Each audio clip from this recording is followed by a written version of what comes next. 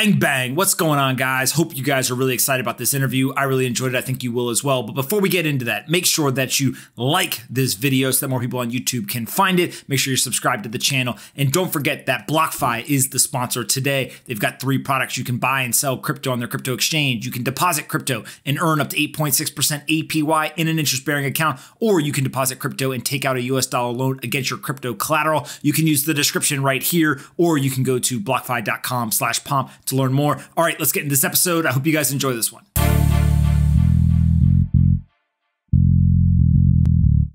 All right, guys, bang, bang. I've got Hany here with me. Thank you so much for doing this. Thanks for having me. All right.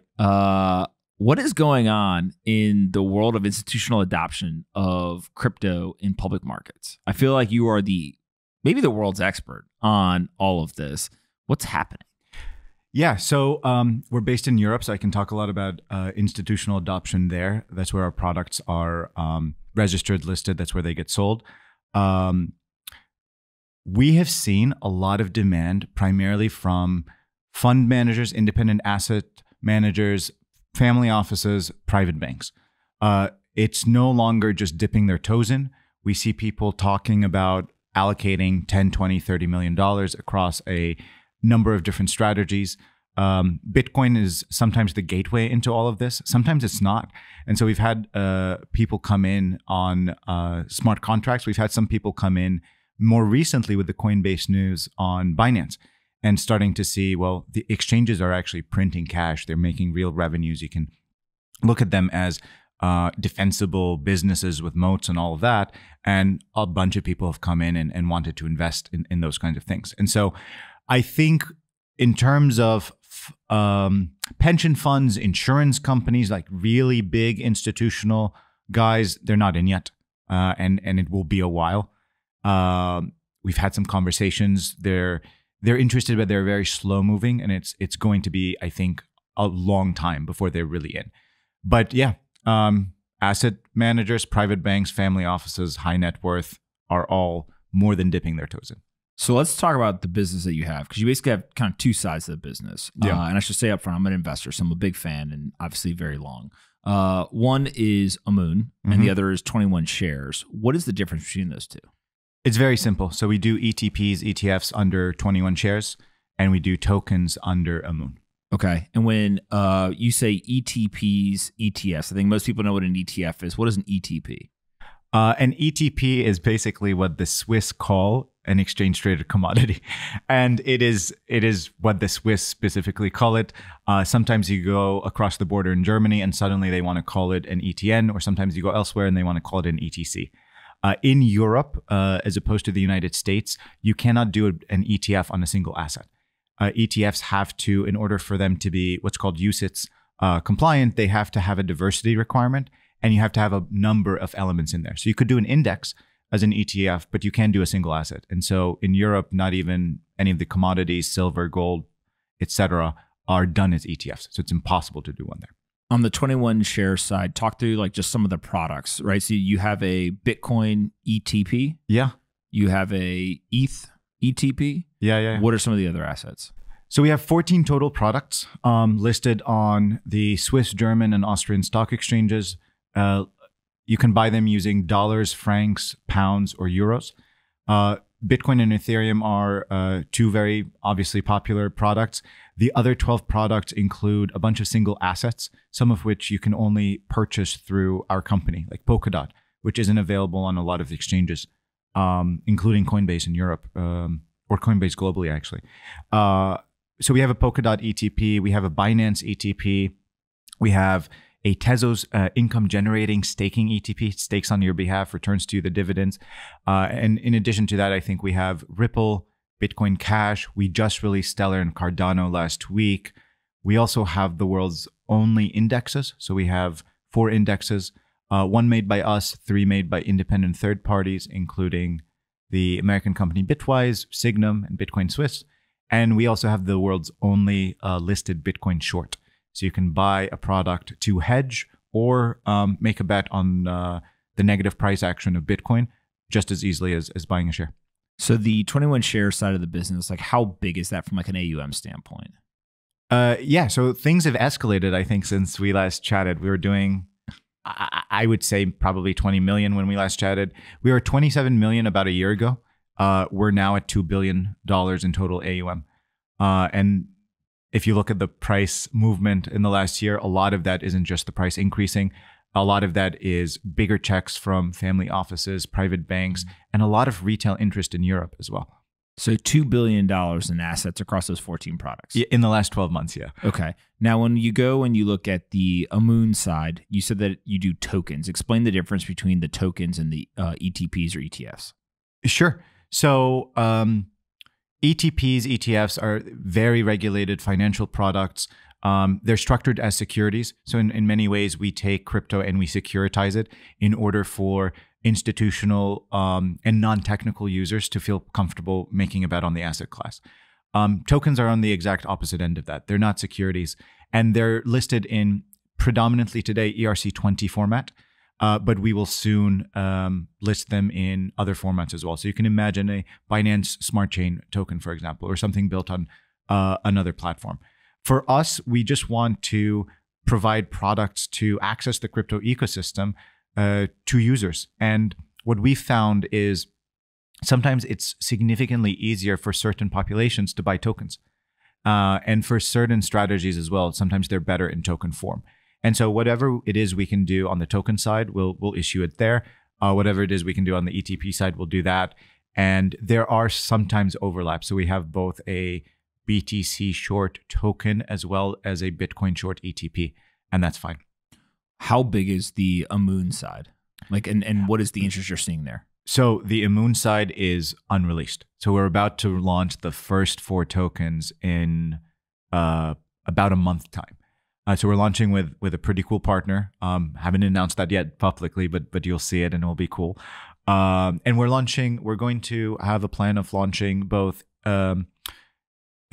what we're calling autopilot tokens. So they will go, you buy a single ERC20 token, and then it on your behalf goes and generates yield optimizing rewards in some theme. So we're going to do that with liquidity mining, and we're going to do that with lending. So if you want to optimize all the DeFi lending protocols, just buy this token and it will optimize that programmatically, airdrop you the rewards on a daily basis, on a regular basis. We're also going to launch a number of indexes.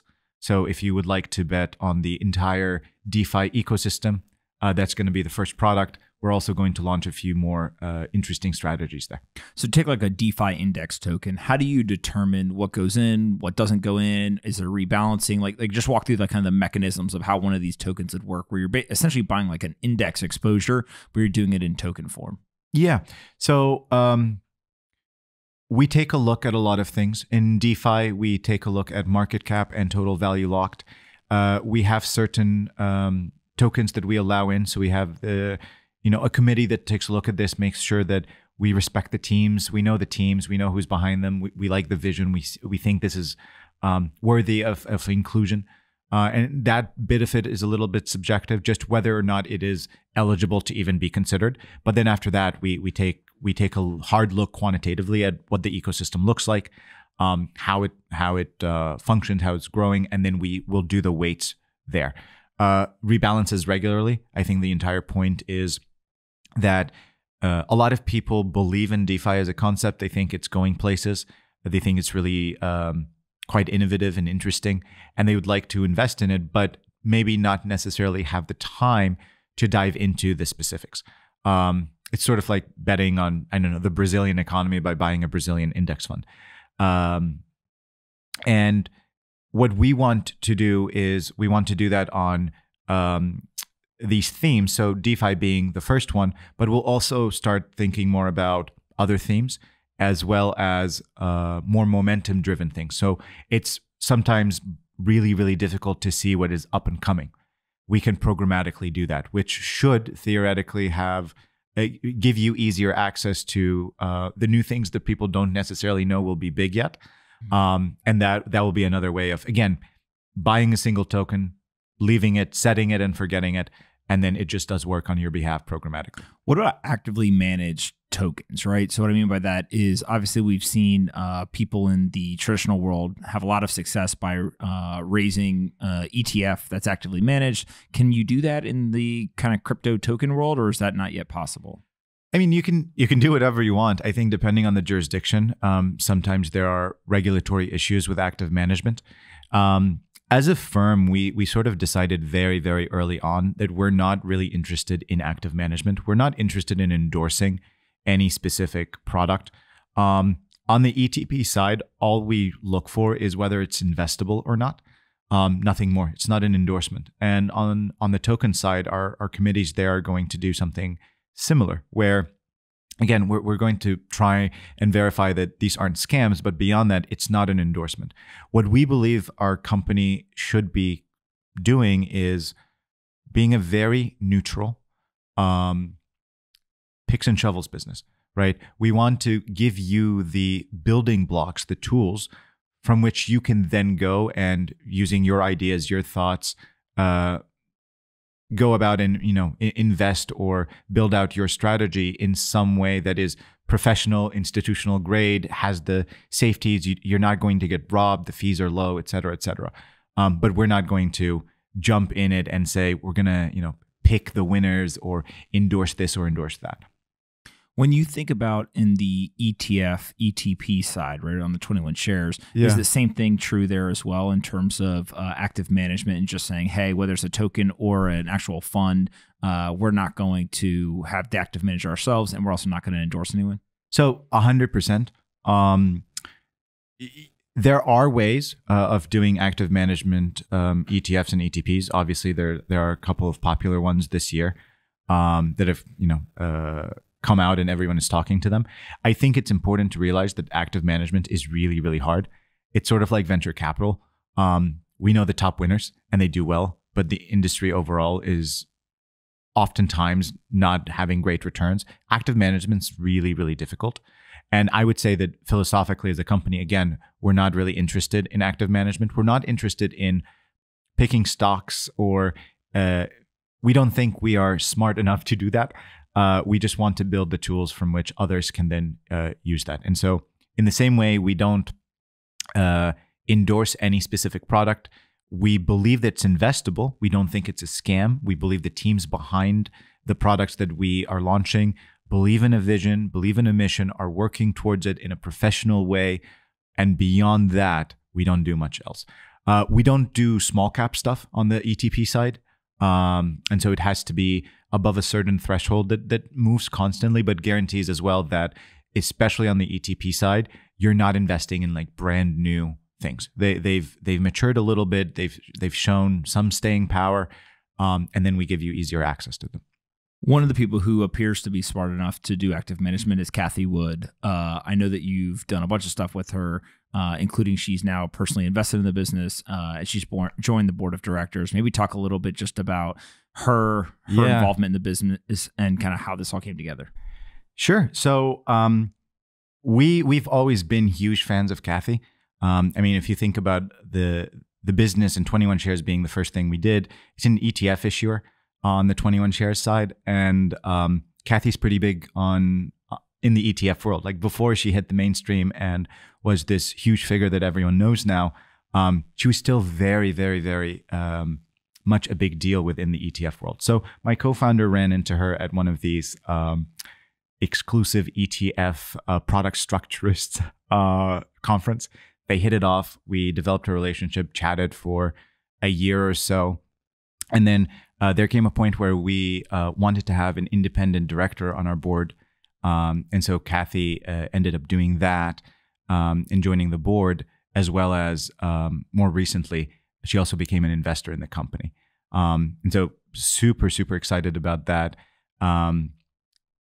Besides all of the things that we hear about on the Bitcoin and crypto side, like she started investing in Bitcoin in 2015 when it was $250, right? I think people really value how big of a deal that is and how difficult it was to do that at the time, especially for an institutional fund manager on Wall Street. But besides that, what she's doing on genomics, what she's doing with Tesla, what she's doing with all of the other product, this space exploration ETF that she just came out with, it's really, really innovative. And we're huge fans of the shop. And we wanted to, gather some knowledge on that.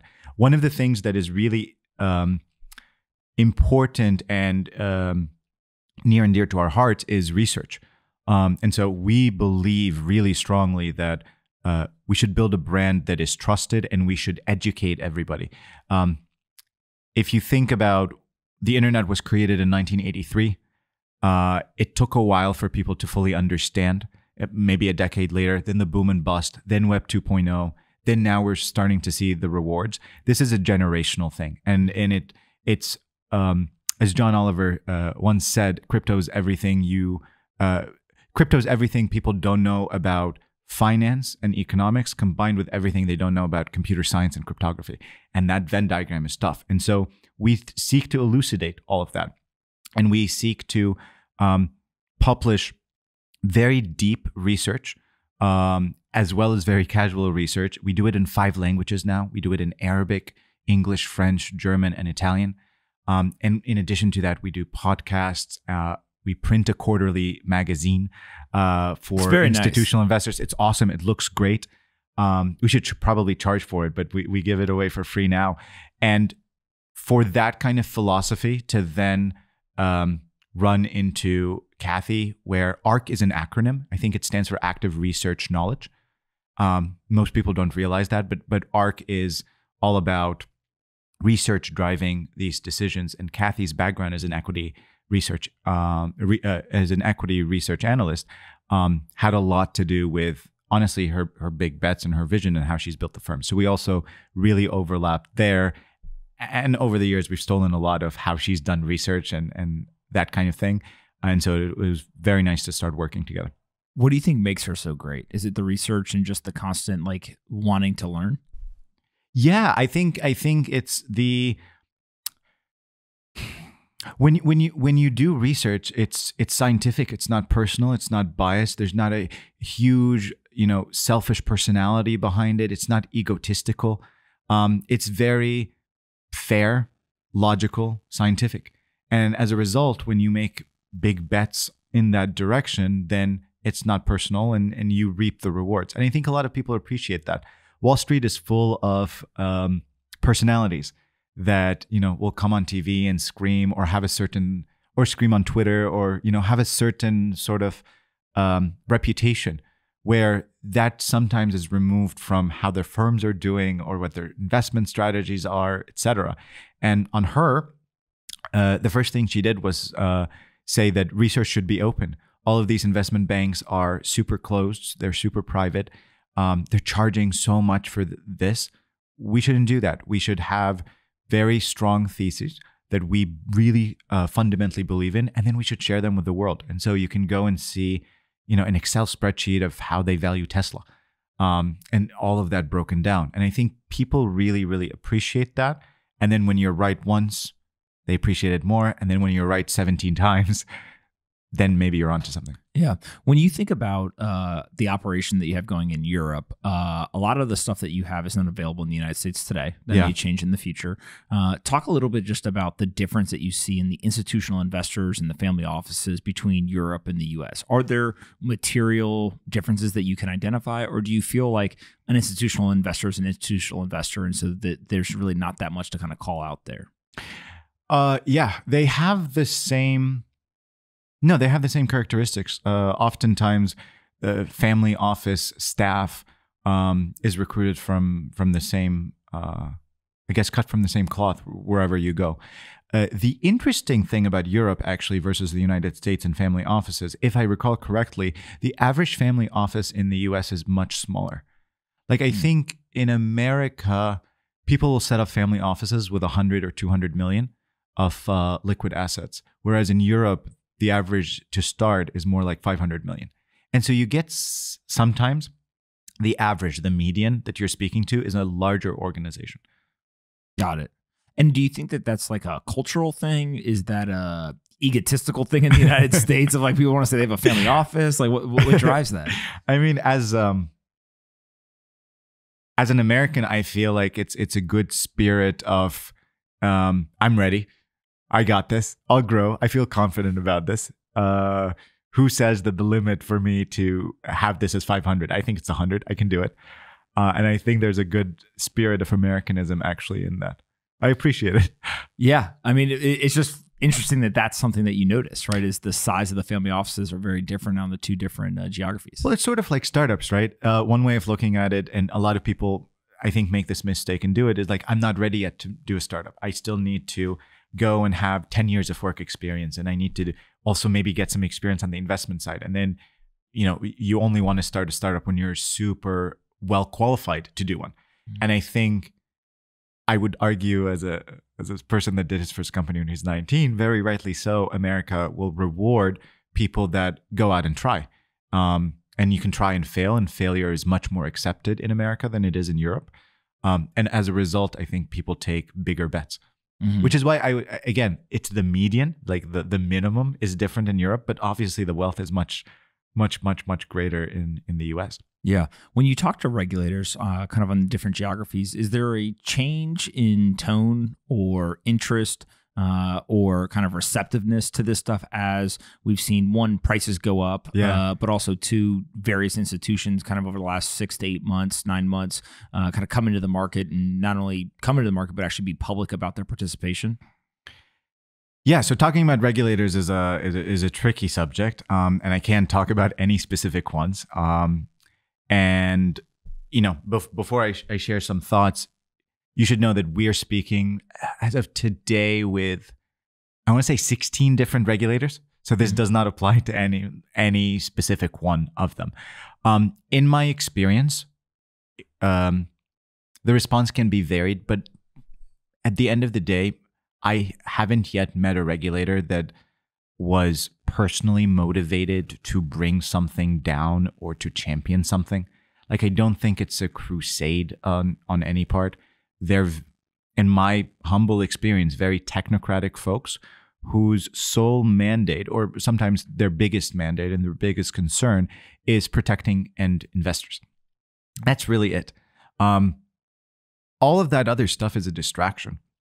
Like price action, Bitcoin increasing in price, I don't know that really impacts anything beyond, well, maybe the market is more streamlined now such that the average retail investor won't lose everything in a scam by whales because the price action moved so hard in one way or another. So I don't think regulators are motivated by the same things that certainly investors or entrepreneurs are. And it's actually my personal opinion on this is that they tend to do a great job most of the time. Mm-hmm. We want them to move faster, but of course we do, because we move at a ridiculous speed as startup founders. But at the end of the day, they're very well versed in this, sometimes more than certain people in the industry, and they're just trying to do their mandate of protecting the end investor. And if anything, regulation has gone pretty well. Like, there is a good trend going in most of the countries that we've interacted with. Certainly, Europe is far ahead of the competition, but there are certain regulators that are moving in Asia. We're going to announce in the next quarter or so a Bitcoin ETF in Asia, in APAC. We're going to do one in the Middle East. And we're going to continue doubling down on Europe and other territories. And again, regulators are smart, receptive, and aren't being personally motivated. And sometimes you see some weird comments on there. It has nothing to do with their personal beliefs. They're very technocratic folks. Yeah, it's good to hear that, right? It's a positive for the industry, and frankly, a bullish tailwind. When you think about recruiting, how has that changed? Is it now that everybody that works on Wall Street, that's an interesting subject, yeah, or institutional investors like, hey, I got to quit my job and I want to go and work in this new industry? Is there still some lack of receptivity in terms of folks? Just like, what's changed there over the last maybe year or so? Yeah, so there's a lot of impact there from the price action. Are they mad that everyone's getting rich and they're not? Yeah. I mean, I think a lot of people in the finance industry can speak very directly about how broken the finance industry is. And so a lot of the solutions, a lot of the problems that blockchain, Bitcoin, smart contracts, DeFi want to solve, seek to solve, they're very intimately aware of those. And so that's pretty easy. However, from a job security standpoint, up until recently, it was a higher hurdle. But I would say at this point, we have never had an easier time recruiting from the traditional industry. A lot of it is inbound in a way that is, for someone that's been in crypto for a long time, is really validating. Mm-hmm. How talented are the people? Are these people that are coming in that you're like, wow, this is incredible talent, or are these people who are like, lower percentile performers in those other organizations and they want to come into crypto? No. The heads of departments. We recently made an offer to, and she's accepted, and she'll become our new head of sales, to the head of a department at Euronext, which is a major stock exchange, right? Was leading a number of initiatives there. Mm-hmm. We've been able to snag from traditional asset managers, traditional financial companies, country heads, like the person that was responsible for all of Southern Europe, the person that was responsible for all of Switzerland, all of Germany. And again, a lot of this is inbound. We have recruiters, and obviously we try and seek other people. But what is surprising to me is how many people are just interested in this. How many people realize that the banking and financial system is broken, there is something wrong, and maybe we're onto something, and they want to be a part of it. Yeah. What's so fascinating to me is not only are you getting an increase in total talent, right, coming inbound, but also the quality of talent is still very high. And what I wonder is how much of this kind of talent leakage, right, or brain drain from the Wall Street firms becomes a threat. And all of a sudden they realize, hey, we're going to lose a ton of people if we don't start actually doing this as well. So there's kind of like an economic return that is a incentive to get into it. But also there's this element of like, literally, if these people can't work on this stuff, they're going to leave. And therefore we have to get into that business simply to retain our best talent. Yeah, I would argue that it's a part of a longer tech impact on finance in general. Like before there was crypto, people were leaving for Silicon Valley to do other things. And so I think the financial industry has had an issue retaining top talent for quite some time. The top people in America, at least, go to Silicon Valley, in my experience. A lot of people in finance will then switch to Silicon Valley later.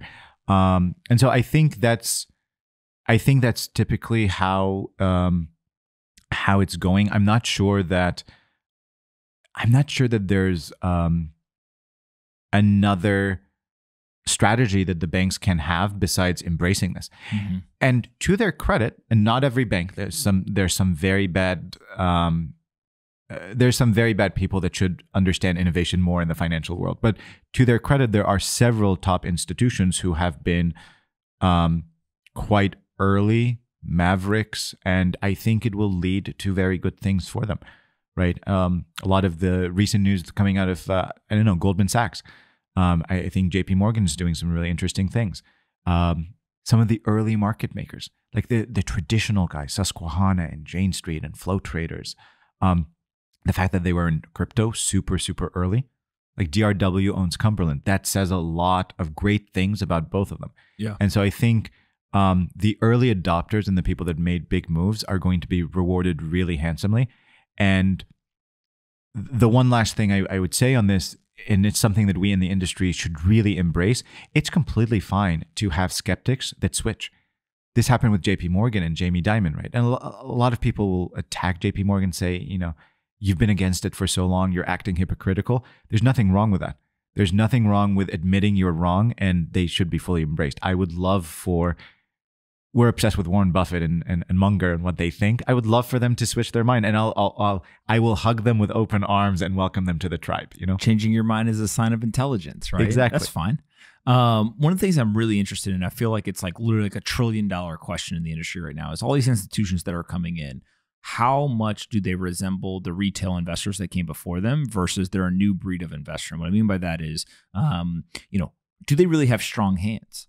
or not. So one of the things is look at Bitcoin as a market structure, right? We know that 60% of Bitcoin or so hasn't moved in the last 12 months. We know that more and more Bitcoin is coming off of exchanges on a daily basis, right? Mm-hmm. And so you basically have this majority of Bitcoin that is held by quote unquote strong hands. People who they're not trading, they're not looking to sell regardless of price volatility up or down. Like they hold for a long period of time.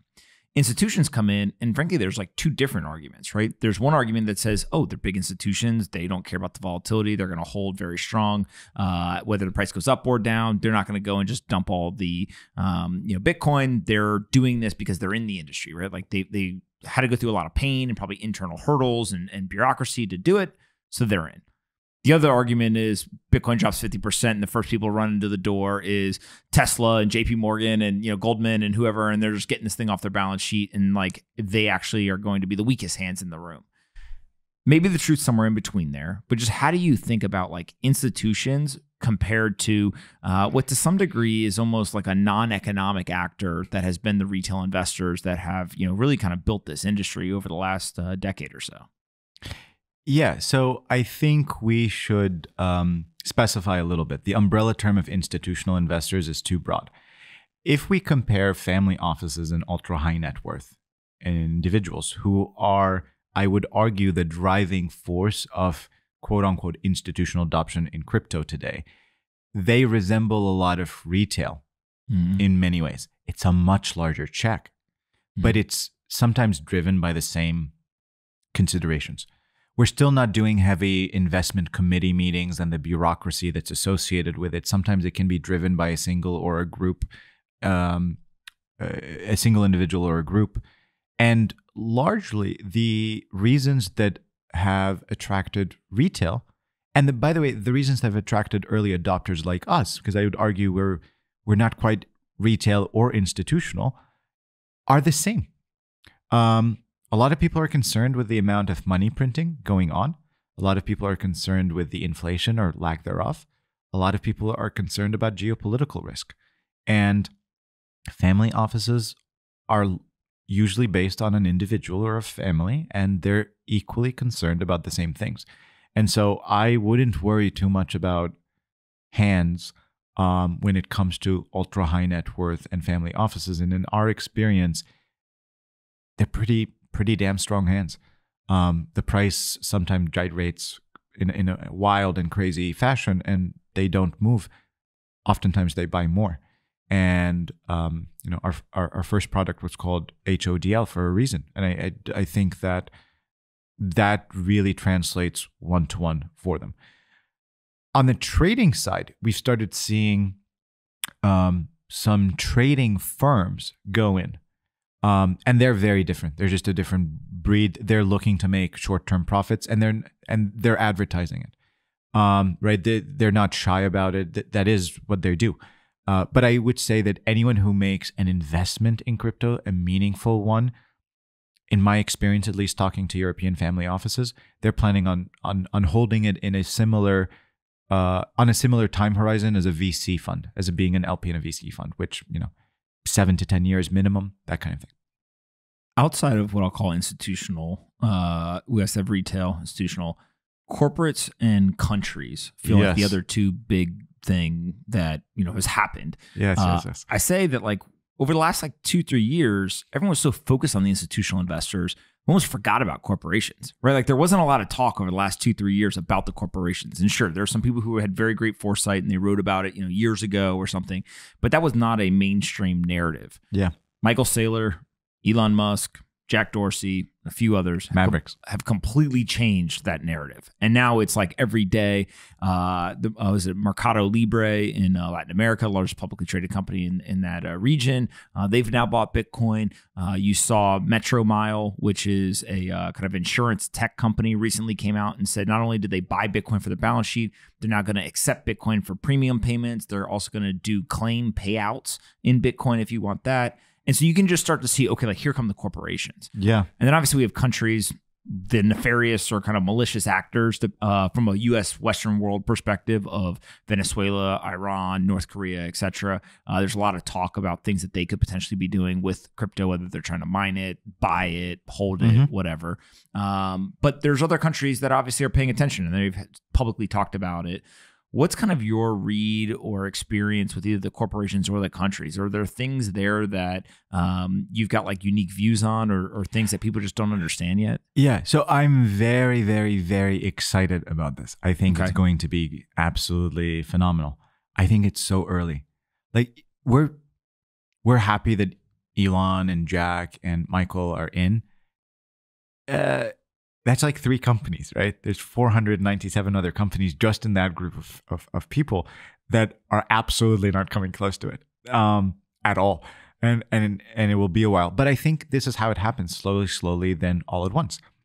And the country stuff you bring up is super interesting because I think we need to saturate the country stuff is super interesting. I think we need to saturate the companies a little bit more. It needs to be less of a huge statement for more companies to just have this as part of their normal portfolio composition, as part of their normal cash needs. And then countries will follow. And they will follow first with sovereign wealth funds, which are more of private equity, venture capital investments, even if they're very long-term minded. And then at some point, central banks. We've had very good conversations with certain central bank governors. They're aware of it. Not yet, but in the same way that central banks hold gold, they will hold Bitcoin one day. And I think countries will come. It will be a very big deal, but companies need to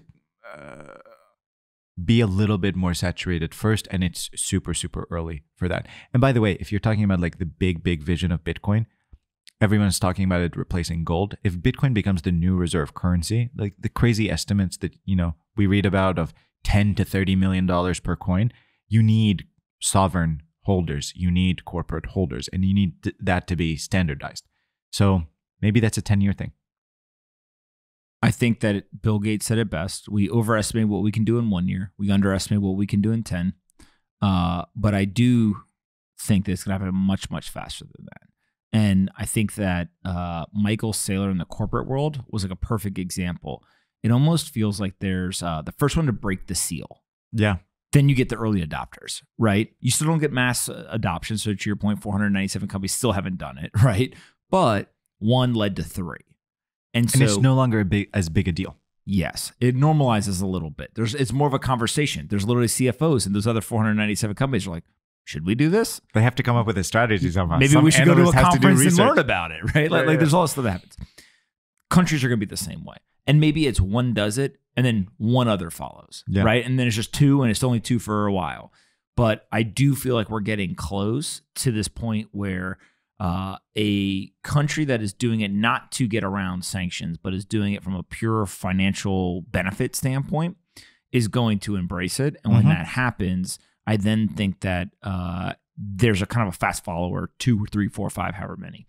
The bigger thing that I've got confidence in, though, it's not going to be the United States. It's not going to be a major country, right? It's much easier for the smaller countries to go ahead and do this. Of course. And to essentially say, listen, this is my opportunity, right? If this thing is going to be real and this thing is going to have global importance, well, I can use speed to benefit in a more outsized way than those who have larger dollars, larger economies, more kind of firepower from a military standpoint, whatever.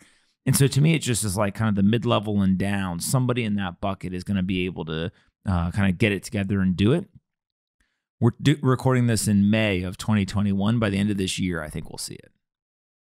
I completely see that. And to be fair, my 10-year horizon is when it becomes ubiquitous. I think it will that's fair. I think it will take 10 years for it to become ubiquitous. But how long does it take the U.S., you think? The U.S. doesn't need to be first. That's the thing. That's the thing that people don't realize. It's really hard to turn an oil tanker.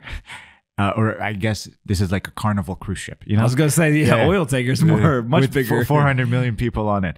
Than it is to move a small sailboat that will just turn on a dime. And the US does not need to move fast. The US needs to make sure that not everything breaks. And that's a different consideration entirely, which is fine, which is completely fine. I agree with you. I think someone will do it this year. It will be a small country, and there's an opportunity. There's a huge opportunity for a number of countries to go in. What happened with Bulgaria? Don't they have 200,000 Bitcoins? Did they sell those? They claim that they sold them. They sold them? They claim. Who knows? The U.S. claims that they don't have any either anymore, right? Because they confiscated it, so they auctioned it off. Maybe. I don't know. Look, it's kind of like folks on Wall Street for a while. You just bought some just in case, but you didn't tell anybody. And then all of a sudden, if it works, you're like, oh, I bought it back, 2 years ago. I'll look at how smart I am. And if it didn't work, then you just don't tell anybody ever, right? And nobody knows. And so, like, why take the reputation risk or the, in this case, geopolitical risk if you don't have to yet? It's like, my guess is that some of these countries are already holding it, right? It's just who's the first to come out and say it. Yeah. Right? Because that's like another thing is if you separate out the action from the announcement, like the action's probably already happened in some of these countries. And it's going to be like a national security thing to not hold it, I think, in a few years' time. And don't know when, but at some point it will be prudent to hold this. And you're starting to see some countries trying to regulate mining more. Like more mining hash power should come here, or you can only use locally mined Bitcoins. That's crazy. But that says something about the national security apparatus thinking about this under the lens of national security. So from a sovereign central bank perspective, yeah, they'll hold it strategically. Forget economically, because I think countries are mostly driven by surviving versus thriving, and there's a subtle but important difference. And so, if national security necessitates holding crypto, you're going to get a lot more holders than the economic opportunity. Agreed, but this whole idea of like special Bitcoin is all bullshit, in my opinion. Of course, like green Bitcoin. My friend Kevin O'Leary, I keep giving him a hard time. He keeps talking about blood coin, right? Meaning like, Bitcoin that's not mined with renewable energy. Now you're getting all sorts of, I think my buddy Marty Bent said virtue signaling Bitcoin. Mark Cuban only buys like freshly mined Bitcoin, allegedly. Something. Yeah. Locally mined Bitcoin, right? I mean, there's all these little things that people are trying to do. Trying to create a Whole Foods for Bitcoin. It's all nonsense. This is organic. Right? There's 21 million Bitcoin. If I have a Bitcoin, you have a Bitcoin, and literally we trade them. Yep. And now I still have a Bitcoin, you have a Bitcoin. It doesn't matter. It's just like dollars, right? Imagine if somebody said, you know what, I'm only going to take dollars that are freshly printed from the Federal Reserve, right? Or I'm only going to get dollars that have been held by one person. Yeah. Now, technology is not there to do it, obviously, so you couldn't do it. Here, you could actually track some of this stuff. But I just think that it's ridiculous, and it almost feels more like intellectual stimulation than any sort of actual real-world applicability. What do you think? I feel like for certain people, it's just another excuse. Like, oh, I'm not investing in this because renewable energy. And then you look at their stock portfolio, and it's a bunch of coal-powered companies and, African mining based corporations. Do you want to know what I think somebody should do? What? I'm definitely going to get in trouble with Polina for saying this, but I'm going to say it anyways. So you know how it's okay, just another day, right? Yeah, you know how the media loves to write these articles all about the Bitcoin miners and how they consume so much power and like they're ruining the planet. I'm waiting for a Bitcoiner to write an article that says that the media, how many trees get cut down every year so they can print their newspapers and magazines, and they're ruining the environment, right? And kind of be like, okay, hold on a second here. Like you fight fire with fire. Like you guys want to have these ridiculous, stupid articles. Like, here come ours. I will take this back to our research team. I'm literally going to run the numbers on this. You might see something soon. Right? Like, think about it for a second. That's really interesting. We should shut down all of the newspapers and magazines because they cut down too many trees. Yeah. Like, you're killing the environment. You're destroying the planet if you don't use a Kindle. Right? Like, it's kind of crazy. Why do you guys still have this? So, like, it's almost to this degree of, like, it's an absurd argument. And there's no scientific or mathematical application that is used in this analysis. Like literally, it's just like, look how much power they use. Let's compare it to countries. It's like, well, hold on a second. The electric grid is also really hard to explain and to understand. And so look at how much power they use. It says nothing. let's do the dollar, right? Yeah. Or how much electricity is used by the media organizations to just keep the lights on so that they can write articles. Yeah. Right. And you start to do all this stuff. And like what you realize is like, look, by the way, I'm not here claiming that Bitcoin doesn't use energy. Right. But I do think that the context is really, really important. And on top of that, the, what is it, 75% renewable energy or what, like all these little details get left out of the story. And so I think that that's like the world we're headed to, is whether it's, hey, I have green Bitcoin or locally mined Bitcoin, or I was used on energy efficient Bitcoin, or, whatever people come up with. It's all crazy. I do think, though, that this year we'll probably start seeing some ESG Bitcoin. And people will... Do you think it trades at a different price? Maybe. Like, we're thinking about it. Really? Yeah. We get a ton of requests from... So this is where I would differentiate between the two, right? Okay. I think there are certain people who are absolutely just vehemently against it and are looking for an additional excuse. And then I think there are people who are constrained by their fund mandate or their own rules or their country's rules from investing. Like a lot of listed products in certain countries are unable to buy Bitcoin. One of the reasons why, because of local regulations, just local regulations. One of the reasons why we've been successful is that we've come in and we've securitized it for fund managers whose mandates would otherwise preclude them from investing in physical. Because they can cryptos. invest in a fund, they can't buy Bitcoin directly. Exactly. And so off of that, I would be a proponent of if you need an ESG entry point because of certain fund requirements that you have in Geneva, that's okay. Let me figure out some clean energy mines, get you in that way, because you're ready to come in. Your rules just prohibit you from doing that. And I think we should differentiate between the two. Even though I agree with your bigger argument that over the long run, I think Bitcoin will be a huge part of solving the climate crisis. I think it's I think right now it's probably the number one or one of the top R&D drivers of renewable energy in the world. In addition to that, carbon taxes, which are actually the solution, but no one is politically able to do it. Bitcoin will be able to put an economic component to the energy grid and to clean energy and to global warming in a way that nothing else will. So I think in the long run, I agree with you, absolutely. And it will be clearer the more time runs by. But in the short term, if I can do something to bring more people into the crypto ecosystem, let's do it. And by the way, we have a product that does that already in a different way. So we have a Swiss product. We have a product that is an index of Bitcoin and Ethereum that is in Swiss francs with Swiss custody, Swiss trading, Swiss everything, Swiss branding, 2 Swiss issuers. There's a certain set of people who will only want to invest in Swiss products. I don't know if you know this, but with gold ETFs, there are gold ETFs that are only Swiss gold, Swiss custodied gold. And they charge a premium for that. And people feel more comfortable doing that. We've launched that product. It has tens of millions of dollars in it. Does it trade at a premium? It does not trade at a premium. Maybe these are good ideas from Pomp that we should incorporate. I'm not saying to trade at a premium. It doesn't trade at a premium. It trades at the same price as everything else. But certainly these tens of millions of dollars that are in this product, it's just an index of Bitcoin and Ethereum, right? There are a lot of complementary products out there. I'm glad we brought them in somehow. And I would do the same thing with ESG. I'd do the same thing with a few other things. But I think it's different when you're saying, hey, I need a Swiss security. I need Swiss license. I need a Swiss exchange. I need a Swiss issuer or whatever. Those all things are true, right? You're not going to convince me that a Bitcoin is different depending on where it was mined. But you're not the one that's being convinced. What you will have is you have a fund manager who's bullish, who believes Bitcoin will replace gold, who believes all of that, and he wants it. And then his compliance department needs to tick the box on an ESG requirement.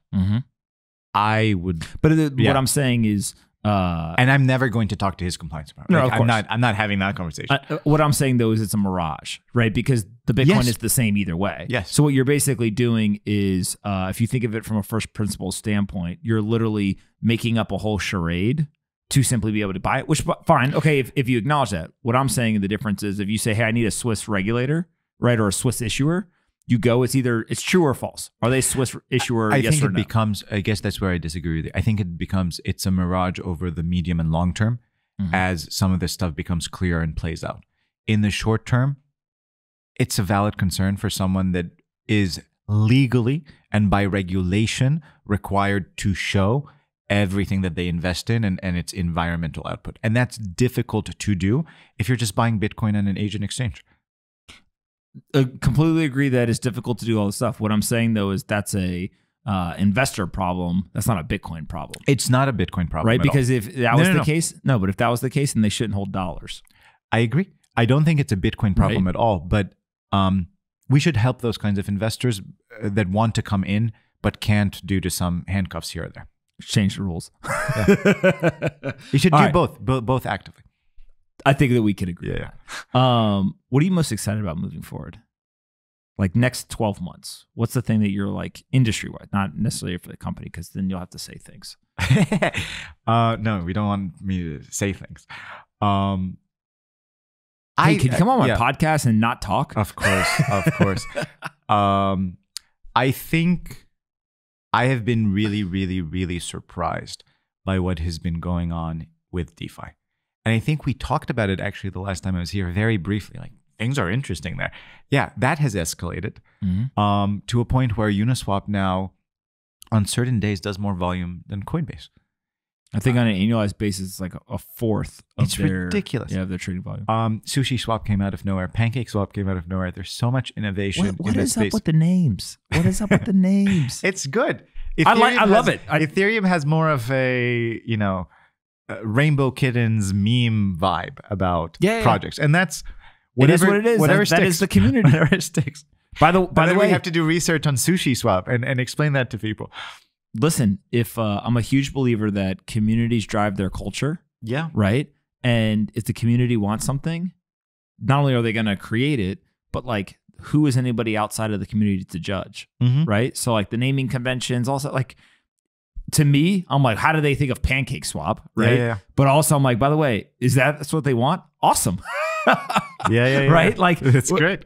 I have yet to have somebody come in here and have a conversation about this stuff and not start laughing as we talk about the names, which is almost part of the fun, right? And if anything, it has infected the other part. And so Chef Nomi is the, head of Sushi Swap.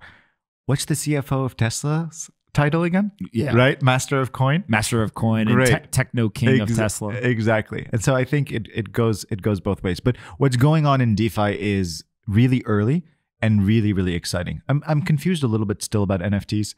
I think that it's really exciting to see Bitcoin become so standardized. I think most people are starting to come around to the inevitable outcome of Bitcoin. I was going to say, is it a foregone conclusion at this point? It's close. It's close. Nobody ever wants to say it, but like I kind of feel like we're like, all right. It's close.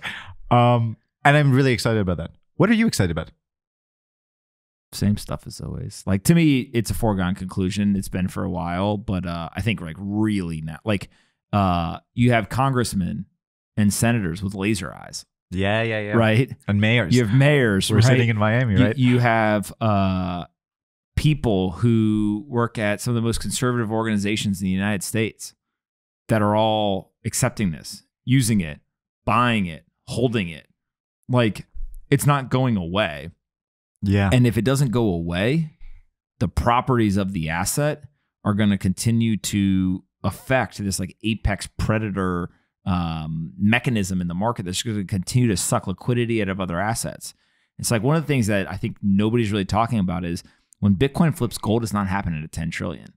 No, not at all. It's happening at like 8 trillion. Yeah. Right? And why? It's because Bitcoin's going to continue to grow, but also gold's market cap is going to contract. Like, gold is a dying asset, which sounds nuts to people. But what we are watching is a new asset that is digital slay an analog asset. And some of it is causation, some of it's just pure correlation. But literally, as over the last 6 to 8 months, Bitcoin has gone up 600%. Gold is down. Yeah. But you know why it's not inevitable yet? Why? Bitcoin winning? Because I think it will be inevitable when you, as the manager of a treasury somewhere at a corporation, would have job risk of if you do not invest in crypto, where you could be fired if you do not have a crypto allocation, where it's that obvious. And you, but I think that's already like in the inevitability, like that's already going to happen. It's going to happen. It hasn't happened yet, which is why I'm saying I don't think today it.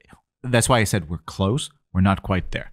Because okay, that's if fair. Yeah, you want more. I want you have you to more be, risk aversion than me. I want you to be more. Yeah, if you have a risk of getting fired from your job if you don't invest in crypto, that's when we've won. Is there another asset where people have that risk?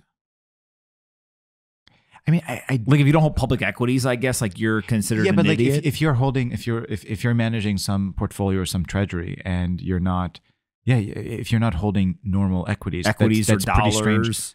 Right? If you're not using some sort of hedging mechanism in a basic way, like maybe people will question you. And if you don't, if you have zero allocation to crypto, maybe then your Sharpe ratio is so wrong that clearly you don't know what you're talking about. You're not fulfilling your fiduciary duty. Something, exactly. Yeah. All right. Where can we send people to find you on the internet? At Hany on Twitter is the best way. Did we talk about last time how you got that handle? Just a very, very early Twitter user. You just went in and typed it in and were like, whoop, let's go. Foreign name, very early Twitter user. All right. Winning combination. And then 21 Shares and Amun? 21shares.com, amun.com. Both .coms. Yeah. 21 Shares, nobody had? We're getting good names, right? Yeah. How did 21 Shares, nobody had? 21 Shares we had to buy. Oh. Is there a good I'm story? Egyptian. No. We paid a really a pretty low price for it. Low price. Pretty low price for it. I think it was a couple $1,000. Oh, all right. That's fine. Yeah. They should have taken a Bitcoin. Exactly. They'd be in better shape. Exactly. All right, my friend. Thank you so much for doing this. Thanks for having me. Always fun.